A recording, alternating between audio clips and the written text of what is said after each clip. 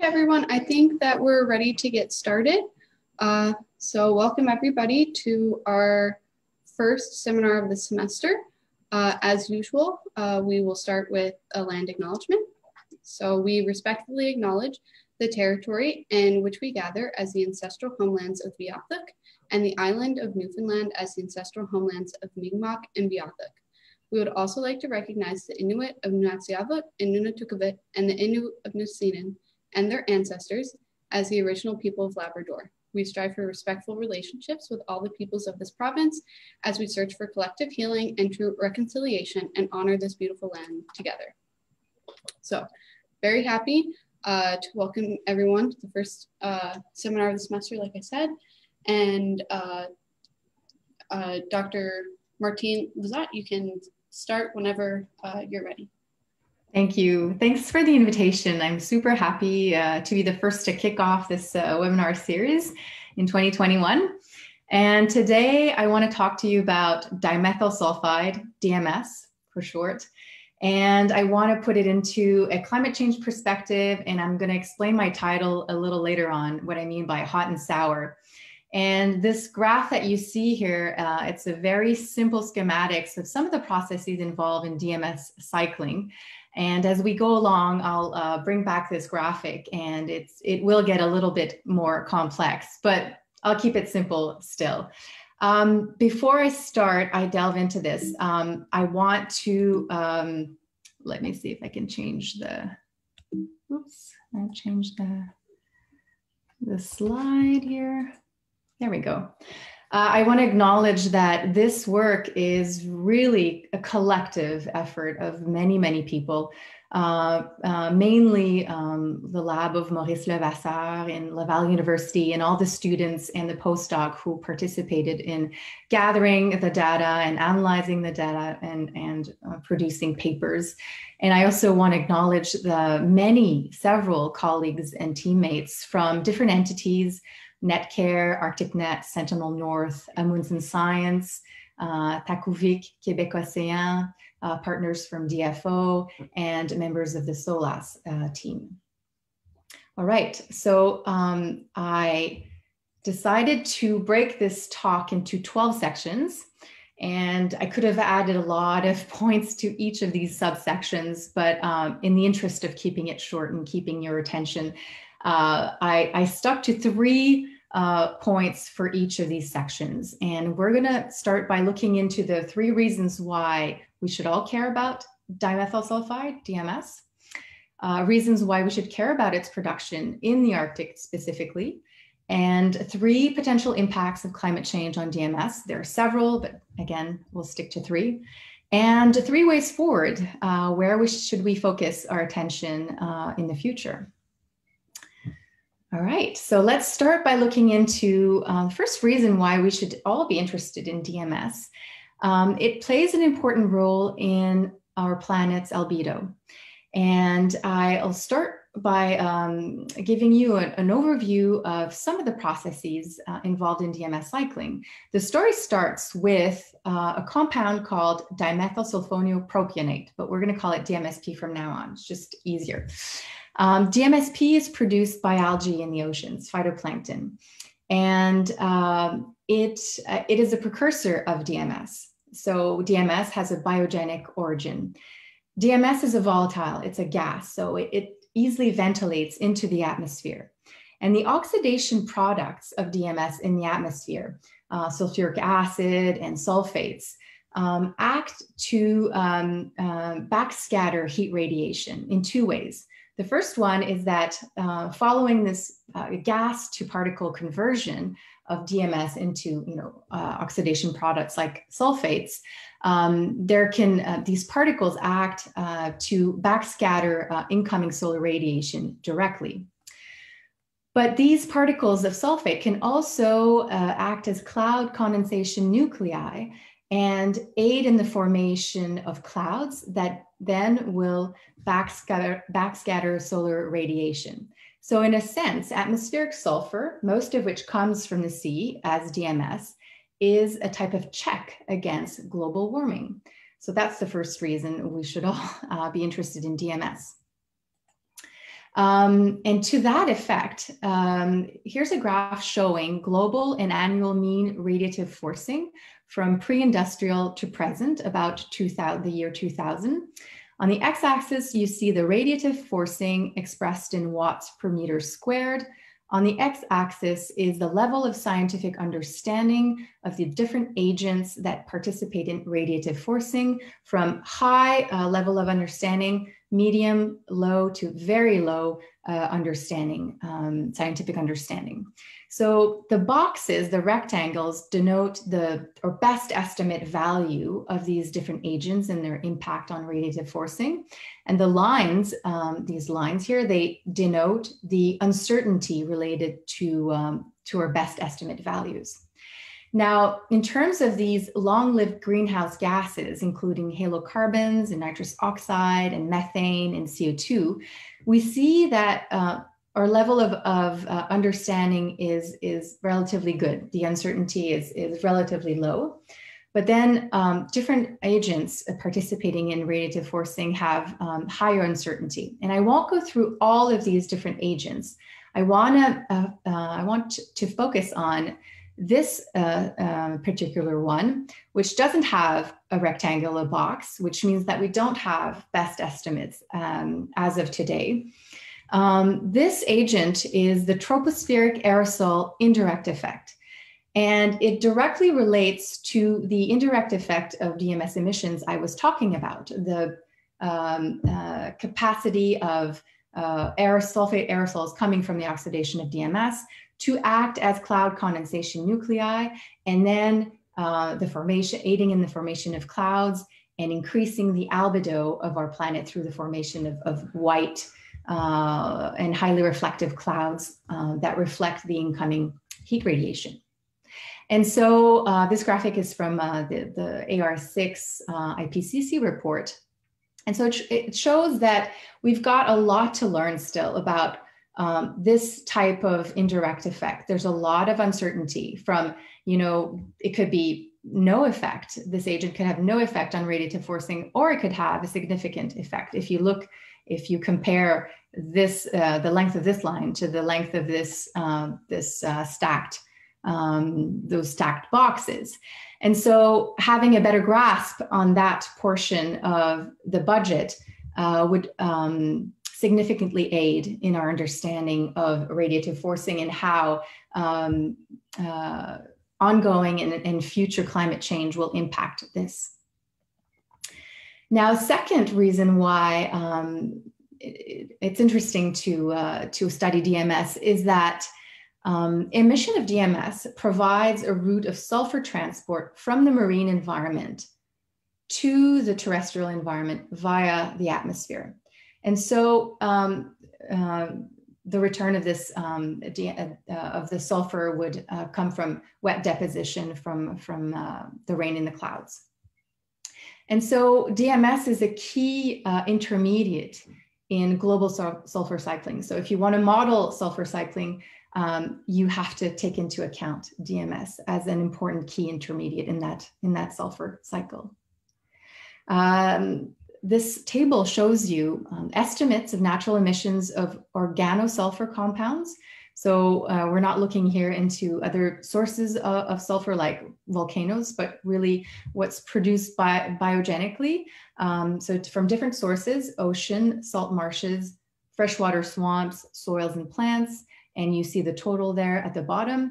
And I focus here on, well, there's different compounds released here in teragrams of sulfur per year. There's DMS, carbonyl sulfide, dimethyl disulfide, and carbon disulfide.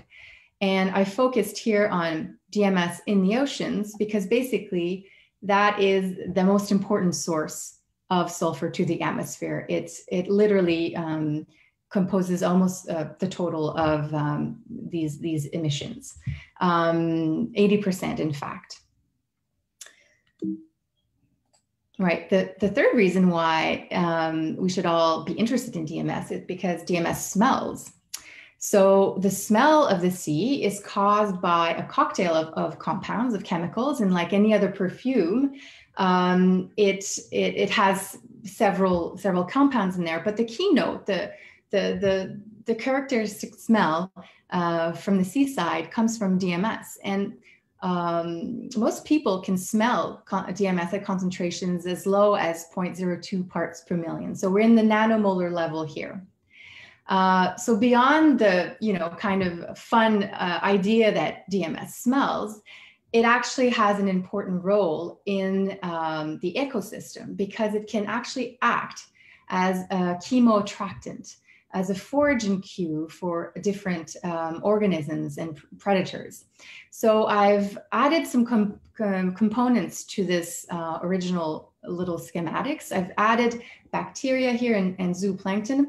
Bacteria love DMSP, the precursor of DMS, because it is a wonderful source of carbon and sulfur for bacteria, especially sulfur because it's a form of sulfur that's already reduced as opposed to the tons of sulfate there is in the ocean. Ingesting DMSP is metabolically more interesting for bacteria. And bacteria can do different things with DMSP, and we'll see that a little later. But one of the things they do is that they incorporate the carbon, and the byproduct of that transformation is DMS. And when DMS is emitted in the environment, because it smells, it can act as a foraging cue, for example, for zooplankton that will be attracted to the DMS and sends a signal, okay, well, this is an area where there's a hotspot of phytoplankton, so lots of food there. The same way, it can also attract birds. I'm sure you've already seen, birds circling or following a ship because it's areas of high emission of DMS, signaling an area of hotspot of food for these birds. The dark side, however, of the smell of DMS is the fact that nowadays there's a lot of plastics in the ocean, and plastics can be colonized by microorganisms that produce DMS. And so what happens is that this plastic becomes, it smells like food. And zooplankton will be attracted to microplastics because they smell like food and they will ingest it. In the same way, birds will be attracted, beyond, the colorful aspect of particles of plastics. There's also the smell associated. It smells like food, and so they ingest these particles because they believe it is food. So that's kind of the dark side of this sweet stink of DMS. Now let's get into three reasons why we should care about DMS production in the Arctic more specifically. And I will bring back this graphic from the AR6 IPCC report showing you this, tropospheric aerosol indirect effect. Studies show that the greatest variance in our uncertainty, so the fact that we have no boxes here, we have no estimates, we just have a sort of like very low level of understanding, is actually related to natural sources of these aerosols and not anthropogenic sources. So results from this study in Nature and other studies point to the importance of really understanding processes in pristine, pre-industrial-like environments. So with natural, as much as possible, natural aerosols only and free from anthropogenic influence. And it turns out that in the Arctic during summer, and I emphasize on this word summer because it's not always the case, but in summer, the Arctic atmosphere is relatively clean because there's increased removal of particles from wet scavenging. So basically higher rates of precipitation in warm weather will wash out sulfates and particles and aerosols from the atmosphere. Most of the time, however, it can typically look like this. There's a haze associated with the presence of of aerosols that can be from anthropogenic origin, also natural. But in the summer, conditions come together to create an atmosphere that is relatively clean. So this allows us to understand, by understanding the unpolluted atmosphere, like the Arctic atmosphere in summer, it allows us to better understand the impacts of pollution and climate change. Now, another reason why we turn attention to the Arctic is because it seems to be a hotspot for DMS production, particularly in the productive seasons like summer. Until recently, I'd say until a decade ago, there was a paucity of DMS data in the Arctic. And in the last 10 years, we've had the chance to participate in different programs and through Arctic-focused programs and funding, we were able to go several times in the Arctic and measure DMS and measure fluxes in the Arctic. And so our team, but also other teams internationally, I want to focus myself on the Canadian Arctic domain because that's where I know more of. And these two graphics show you in different ways concentrations of DMS. So the first one in the middle here shows concentrations at the surface, concentrations expressed in nanomoles per liter. And what we see here is we've got some data in Davis Strait, some in Baffin Bay, in the archipelago, in Fox Basin.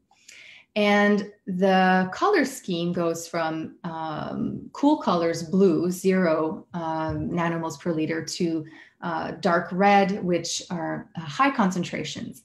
And you can see that there's a lot of variability, spatial variability, but also there's temporal variability in that graphic because the ship is moving in time. And to put this into perspective, to put these values into perspective, most of them are higher than the annual global average, which is of 3 nanomoles per liter. So high concentrations of DMS in the summertime. This other graphic here shows essentially the same thing from a different campaign, but we're looking here into depth profiles. So we've got concentrations of DMS on the x-axis and the depth there on the y-axis. And that little gray dotted line represents an average of the mixed layer depth. And this line represents here a moving average of concentrations of DMS. So again, what we see here is a wide range of concentrations, but we do see a lot of concentrations which are above 3 nanomoles per liter in surface waters. So it goes to show that the Arctic can be a hotspot during the productive season. And it's important to actually take that into account in climatologies, because right now, the latest climatology of DMS dates back from 2011. And at that period, when that climatology was constructed, it really lacked information about what was going on in the Arctic. And a lot of this here is through extrapolation of a very few sampling points. And so it's important that eventually all this data that we've collected be incorporated into an updated climatology, because these DMS climatologies are often used in modeling studies to help predict what would happen, for example, if the Earth was warmer or if oceans were more acidic, etc. Right, so the last point I want to make in terms of why we like to turn attention to the Arctic is because beyond what is produced in the surface waters, the ice-free waters, in terms of DMS, the sea ice itself is a nexus of DMS production. And there are numerous environments that are associated with sea ice that harbor DMS-producing organisms. Now, this graphic shows different environments associated with the sea ice that can be potential producers of DMS through their harboring of microorganisms that participate in the cycling. It could and should actually be updated because we now have more information after this, almost decade of getting information through field campaigns. So let's go through this graphic. The numbers in the little boxes refer to maximal concentrations that have been measured in these different components of the portrait. So in the ice itself, and I'll show you later, there can be production of DMS or concentrations of DMS, but at the bottom of the ice is a place where DMS concentrations are orders of magnitude higher than the surrounding areas. And this is because the bottom of the ice harbors a very rich,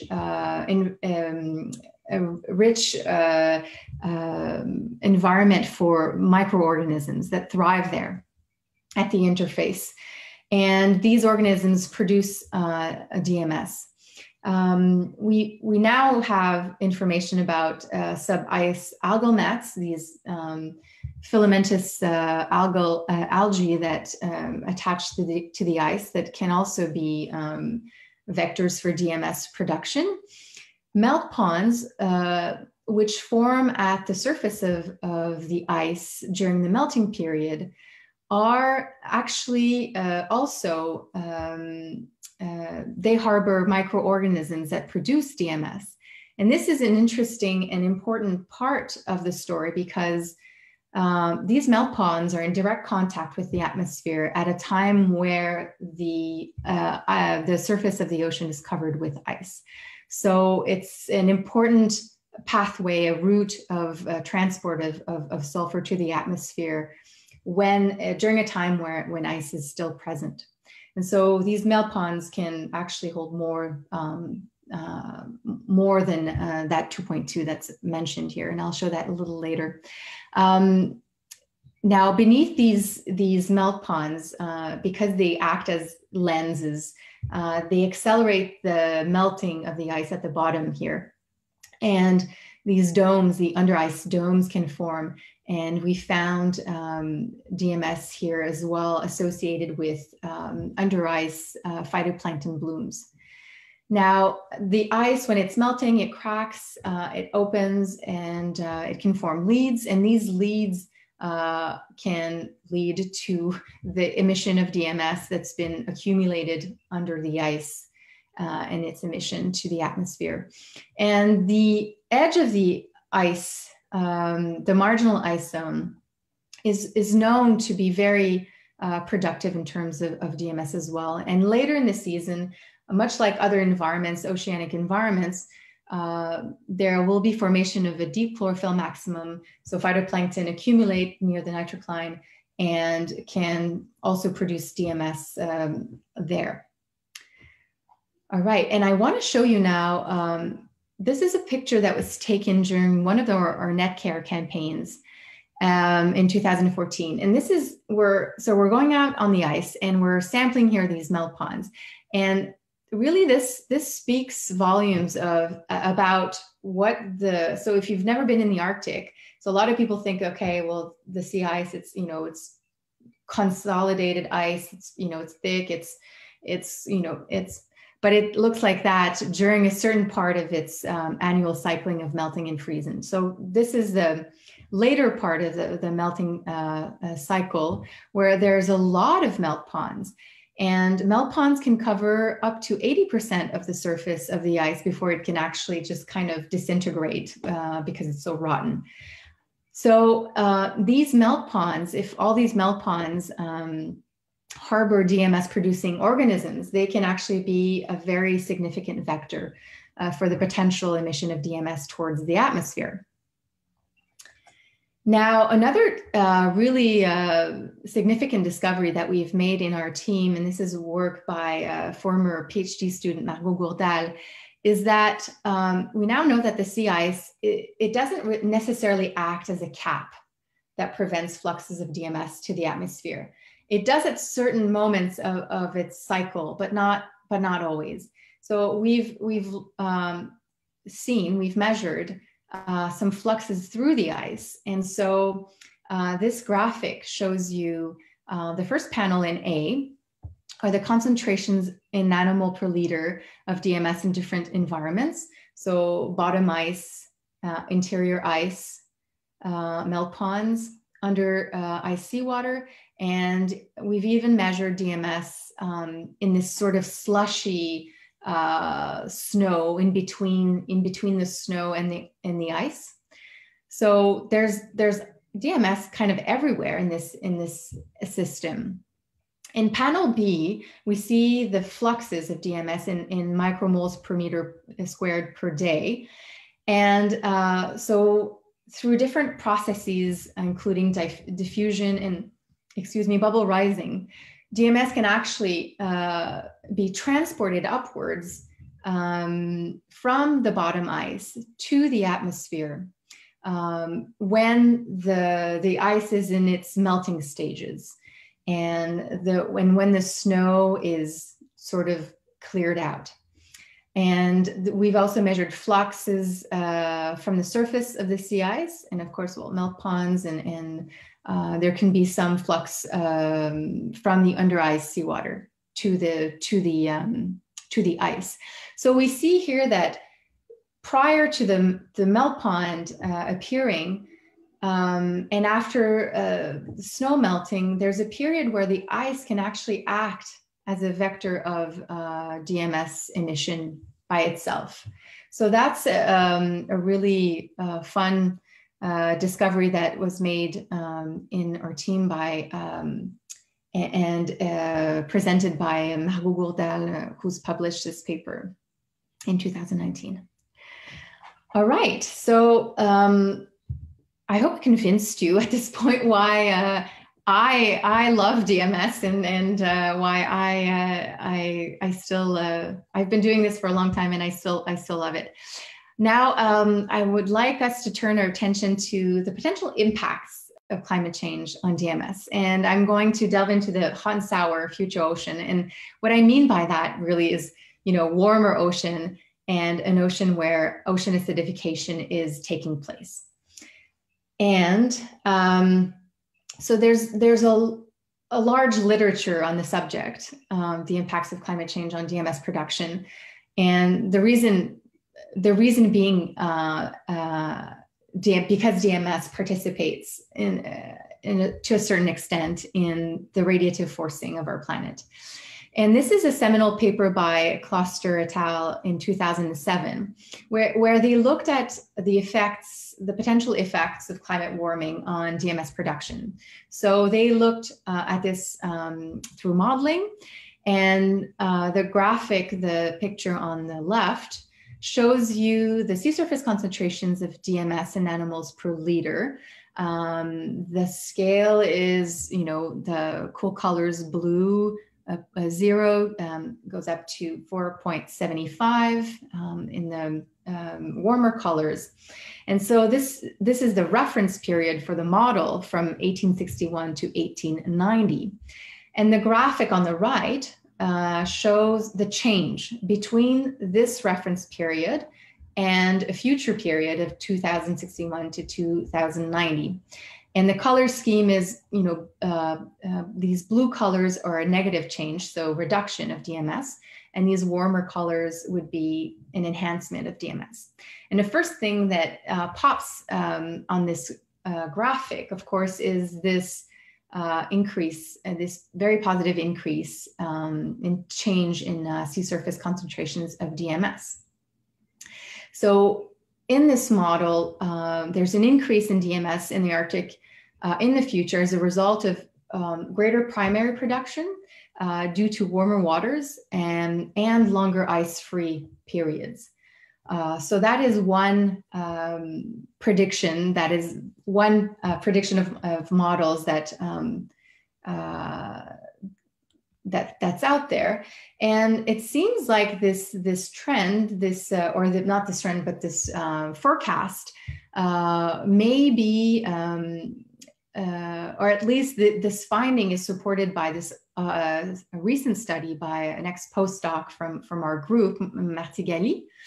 And he did a study where he looked into different periods of time, the emissions of DMS during different periods of time. And I'll do the breakdown of this graphic here. So we have emission by periods. In black, we have 1998 to 2003, and in purple, pinkish, we have 2011 to 2016. For different environments, deep ocean, a shelf area, and shelves with high colored detrital matter, CDM. And so this for different latitude bands, going from 60 degrees north to 85 degrees north. And what we can see is that for different latitude bands, we have different signals. And so for the 60 to 65, for example, we have a certain reduction in the emission compared to the reference period here. And then I won't go through all of them. Basically, this is what the panel B shows, and draw your attention to the red circles, which is the relative trend in percentage of change per decade. And so it seems like the lower latitude, so below 70 degrees north, there's not much change in the relative trend in DMS emissions. But when we look at 70 north and above, there seems to be an increasing trend in DMS emissions in the Arctic. So it seems like these findings support the paper by Kloster suggesting increased DMS emissions in the Arctic. Now, a second look into the impacts of a warmer Arctic on the production of DMS stems from several Arctic campaigns that we conducted over the years, and we collected observations, collected measurements, and so beyond, like most of us know that the extent of the ice cover is now shrinking, has been shrinking. But there's also the replacement of more and more replacement of the multi-year sea ice, and a greater prevalence of the first year sea ice. And this has consequences, potential consequences for DMS production. And so because there's the ice is less thick, there's an increase in light penetration through the ice. And that favors the development of bottom ice biomass here. So the graphic here shows multi-year ice, which tends to reflect more incoming solar radiation with part absorption of radiation. And this is the first year sea ice with presence of melt ponds. And you can see that there is some reflection, of course, of the incoming solar radiation, but a lot of or more incoming solar radiation can be absorbed and go through the ice. And this favors the development of microorganisms that can potentially produce DMS. So there's a greater footprint of DMS stocks prior to the actual ice melt in a world where there would only be first year sea ice in the Arctic. The increase in this, the increase in the permeability of the sea ice, also, as I mentioned before, the work by Margot Gourdal, could aid in the upward transport of DMS from the bottom of the ice at a time where there's not, the extent of the melt ponds are not, it's not very vast. And, but while the ice is still present on the top of the ocean. So this is a pathway for which DMS can ventilate into the atmosphere, even though the ice is still present. Now, an increase in the surface of melt pond coverage could potentially also lead to increased emissions of DMS if these melt ponds are colonized by DMS producing microorganisms. And another aspect of this changing, from multi-year sea ice to first-year sea ice is the earlier seasonal ice melt, which could potentially lead to changes in the phenology of this cyclicity of the blooms and development of phytoplankton and their potential production of DMS. So altogether, these different processes that are changing would point towards increased DMS production from these environments in a warmer future, in a warmer Arctic. Now, if we turn our attention to the sour part of the impacts of climate change, and I'm referencing here ocean acidification, there have been several studies looking into the impact of ocean acidification on the production of DMS. And as many things that we study, it's quite complex because DMS production is not straightforward, and it entails the active participation of many actors, and there are many processes in the cycling. But this table from a paper published by one of our students, Rachel Huchard, shows kind of like a synthesis of maybe not all, but many of the ocean acidification experiments that have been conducted, both microcosms and mesocosms. And so we see here the different locations where the experiments were conducted, the change in pH that was done through a range of PCO2 here. So of course, it's difficult to compare between all these different experiments because they're from different environments. They didn't look at exactly the same PCO2 range, et cetera. But what we can definitely see from this table is that the majority of the experiments have shown a decrease, a weakening of DMS under ocean acidification. Some studies have shown no change, while a few studies have shown an actual increase in DMS production. But overall, there seems to be a weakening in the response of DMS to ocean acidification. Now, the weakening of this production of DMS in many studies has been related to the fate of DMSP consumed by bacteria. And until recently, no one had really, so this was suggested in several papers as a discussion and as a way forward. But until recently, no one had really looked into the actual routing of DMSP that's consumed by bacteria. And so this is something that, okay, so I have to mention here that, as I said before, the DMS cycling is quite complex. And this part, I mentioned before that bacteria can produce DMS, but they can actually also use DMSP, which they consume in a different way. And this is called the microbial switch, which really, and this graphic is quite complex, and I won't go into the details with you. Don't focus on the different compounds, just focus on these two pathways. There's the cleavage pathway. So DMSP is consumed by bacteria, and then it can be cleaved. And one of the byproducts is DMS, which can potentially ventilate if it's not consumed or destroyed by photooxidation, or it can eventually ventilate into the atmosphere. The other pathway is called a demethylation pathway, and this doesn't produce DMS. So, and we think that the percentage of DMSP converted to DMS, the DMS yield, is related to the DMSP that's available in the environment and the sulfur requirements of the bacteria. So for example, if we had very little DMSP in the environment and very high sulfur demand from bacteria, we'd have very little DMSP converted to DMS.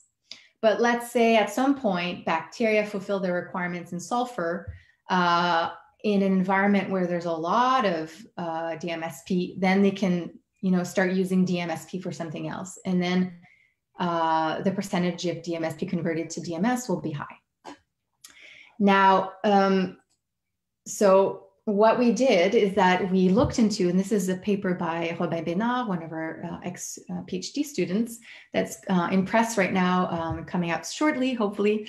So we tracked the routing of DMSP. So we use radioisotope, so S35 labeled DMSP, and we follow what happens. We feed this to the bacteria, and we follow what happens. And so this is a study where we use two targets of PCO2. So one PCO2 is the in situ PCO2 in the environment, and then 2 and 3 times the initial PCO2. And we looked into the yield of DMS, so the percentage of DMSP consumed by bacteria that's transformed into DMS. And we see a significant decrease of this yield at the high level PCO2. And then we wanted to go for, and this kind of agrees with all the literature proposing that the weakening of DMS is related to the different routing of DMSP by bacteria. And we also looked into what happens with the sulfur when the bacteria eat DMSP, and this is can be expressed as the incorporation efficiency of sulfur into the macromolecules of these bacteria, and we see a decrease as well in this in the 2 and 3 times PCO2, and I don't show it here, but the conclusion of this paper is that the bacteria actually uptake the DMSP like a luxury item to protect themselves from the stress of the higher acidified environment. But I won't go into the detail of that because that's kind of more, it's more details there. But I invite you to read the paper when it comes out if you're interested. Now, of course, we can look at different stressors individually, but it's always useful to kind of look at several stressors together to see if there's any, synergistical or synergistic or antagonistic or additive effects. And this is what we did in this paper. And the results, this is not from Arctic waters. This is results from a mesocosm experiment conducted with waters from the St. Lawrence estuary. And what we have here is in the blue, these are all the mesocosms that were at in situ temperature, which is 10 degrees here. And in red, the mesocosms that were that we increased in temperature. So a 5-degree increase in temperatures to 15. And then we have the different mesocosm had a different PCO2 target. And what we can see from here on the y-axis is the DMS concentration and the different PCO2 scenarios in the different mesocosms. And we can see in both cases, there's a weakening of the DMS production as we increase the PCO2. But what's interesting here is that when we increase the temperature by 5 degrees, we actually increase the DMS. So a 5-degree, it still goes down with the PCO2, but we initially kind of create a boost.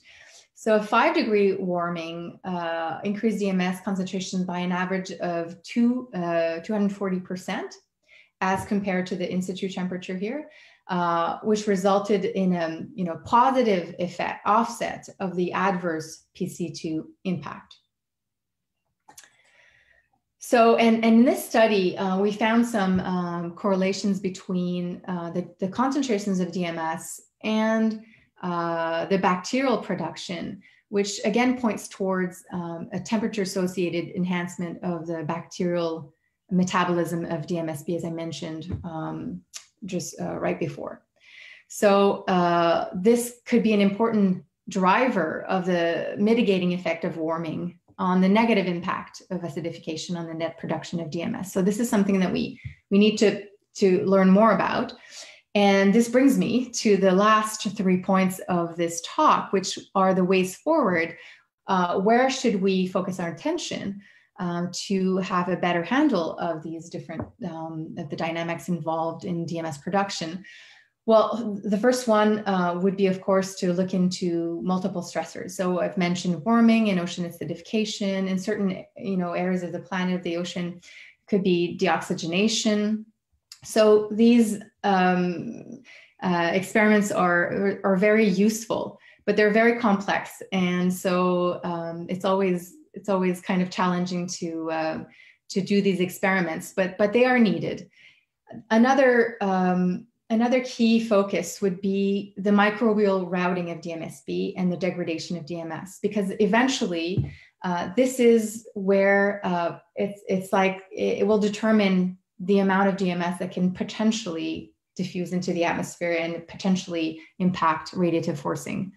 So opening this black box is we've started to do that, but we need to really dig deeper into this box and try to figure out the different routing of DMSB and how it's affected by, for example, different agents of climate change.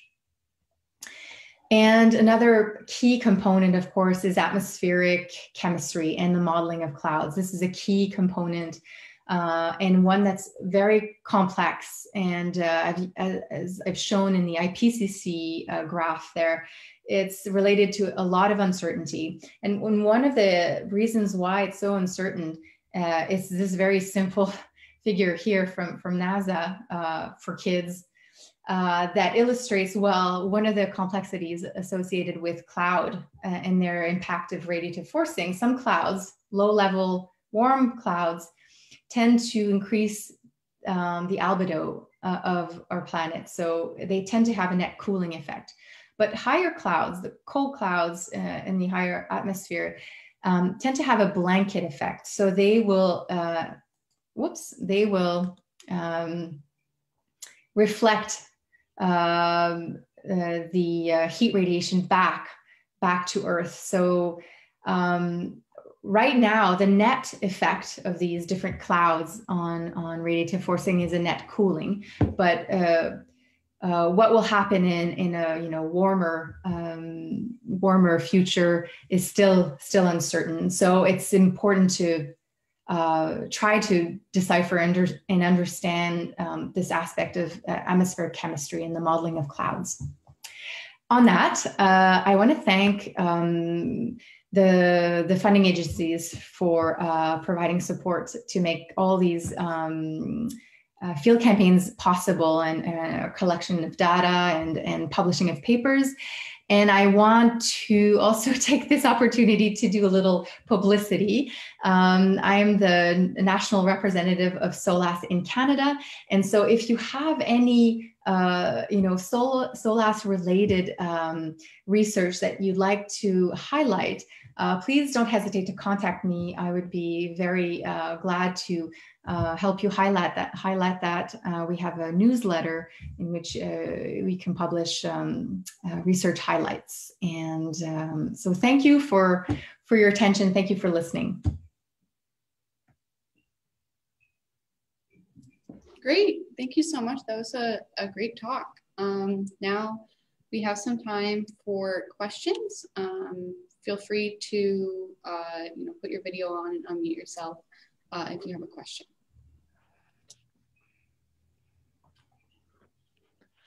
Can I just ask? Thank you. Yes, that was very, very enjoyable. You were talking about the increase of DMS production in the Arctic and giving different reasons, one of them being more phytoplankton production. But from what I vaguely remember is there's also a big difference in which type of phytoplankton produce the DMS efficiently. So can you say something about the role of shifts in community composition in that respect? Absolutely. So DMSP, as you mentioned, Uta, is very different. The biosynthesis is very different between different groups, algal groups. For example, dinoflagellates, certain dinoflagellates, or phaeocystis, primesiophytes are known to be strong producers. Diatoms are known to vary in their biosynthesis of DMSP. Some produce very little, some can produce more. In the Arctic environment, they're thought to produce more as a way to protect themselves from freezing temperatures. So the production of DMSP by phytoplankton in the Arctic could be viewed as a cryoprotectant. In other parts of the world, DMSP can act as an osmoregulator, or it can also be help to counteract antioxidants. So it has a wide range of physiological functions. So yeah, indeed, if the phenology of these blooms change as a function of, you know, earlier seasonal sea ice melt, and we're also seeing a sort of Atlantification of certain areas of the Arctic. For example, in Baffin Bay, in Labrador Sea, we're seeing species, for example, Phaeocystis, that we had never seen there before. And so Phaeocystis being a very strong DMSP producer and DMS, this could have a strong impact on the overall like footprint of DMS in the Arctic. Thank you. You're welcome.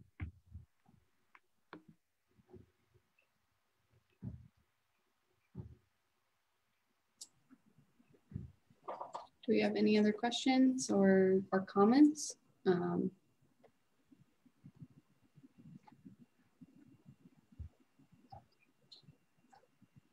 Facebook, yeah, I'll check on Facebook.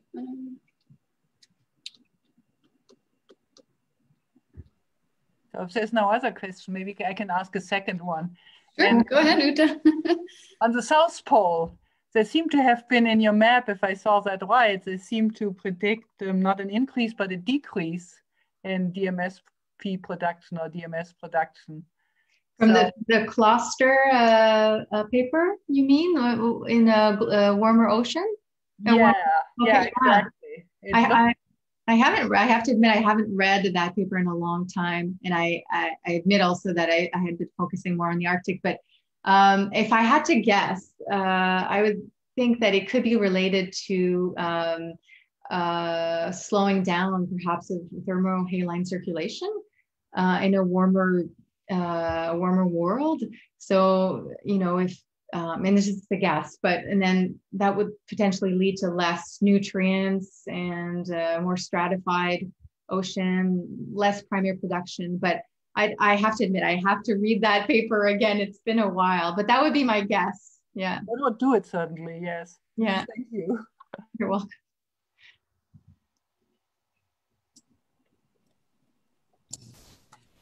So I have a couple of, I guess, more general questions. But first of all, very nice presentation, very well. I thought you covered the material sort of from the basics to what you're doing, and gave a very broad outlook there. One of the things that we all get caught up in when we look at making predictions is that we assume that whatever species we're looking at, you talked about changes of species, but whatever species we're looking at remains static, and we'll choose two very different pHs or temperatures, and we'll say, okay, oh my God, this is what's going to happen in the future. So how do you deal with natural adaptation in these kind of models? Yeah, that's an excellent question, and one that we can't resolve with these experiments, these microcosm and mesocosms, because there's no adaptation phase, right? We just stress them out, basically. So they are informative, especially when the communities are resilient. You know, when there is a negative impact, okay, well, you can say there's a negative impact, but is it due to the fact that we're just like totally stressing them out? So when they're actually resilient, there's no change. then we can say, well, okay, we shock them with a strong treatment, and they're resilient, and they're still thriving. And so, yeah, that aspect, well, it's really difficult to decipher the adaptation part of it. But definitely, ocean acidification is not, happening the way we do it in these microcosm and mesocosm experiments. So I would say that, yeah, it's definitely more informative when the organisms are resilient than when they don't fare well. But it gives us an indication. And some species, for example, coccolithophores, don't fare very well. For example, when we acidify, because they're made of calcareous liths, which are very sensitive to pH. But yeah, it's a good question. It's really difficult to answer. But definitely there will be adaptation, and perhaps replacement of certain species that can't adapt very well by others that are more have a wider tolerance. And what's interesting in the Arctic, there's a recent paper out by Frances Hopkins, and she showed that in different Arctic environments, actually, this is an experiment with ocean acidification, that the communities are quite resilient because to the different PCO2 treatments, because they are already sort of adapted to an environment that has high fluctuations of PCO2, because, the sea ice, the Arctic receives a lot of fresh water in flux, which, makes the pH very strongly. So there is some literature out there showing that some Arctic communities are quite resilient already to these. Right. So this is something we all have to deal with, is sort of how reliable are our predictions. And one of the things you showed, which we all come across as well, is you showed a table where you looked at the effect of acidification, and there were all these small negatives, and then there was one or a couple of papers that were positive, and one was hugely positive. And so have you managed to rationalize why those are different? I'd have to go back to read specifically all these, in that paper specifically. It can be related to, at the base, like if there's a big bloom of a specific phytoplankton that's high producer of DMS, which can, lead to the accumulation of DMS.